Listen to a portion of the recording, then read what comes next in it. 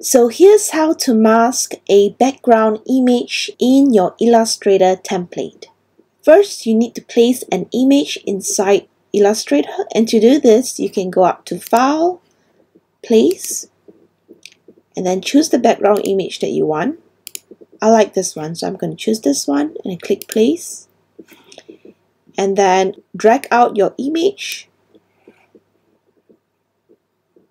It could be any size you want. Okay, so basically what I want to do is to put this image inside this box, so it will has a nice pattern background for this sticker. Okay, so I'm just going to undo it, and then I want to send this image to back, so I right click on my image, arrange, send to back, and then I can place this image wherever I want.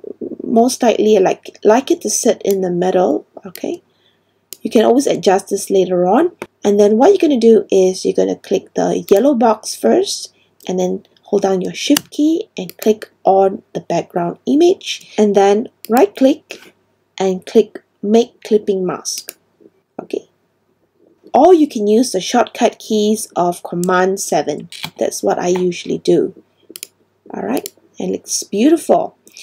And if you want to adjust the placement of the image, all you have to do is double click on the box, and then you can move it, arrange it nicely to how you want it to look exactly. Okay, and then click out again, and that's it.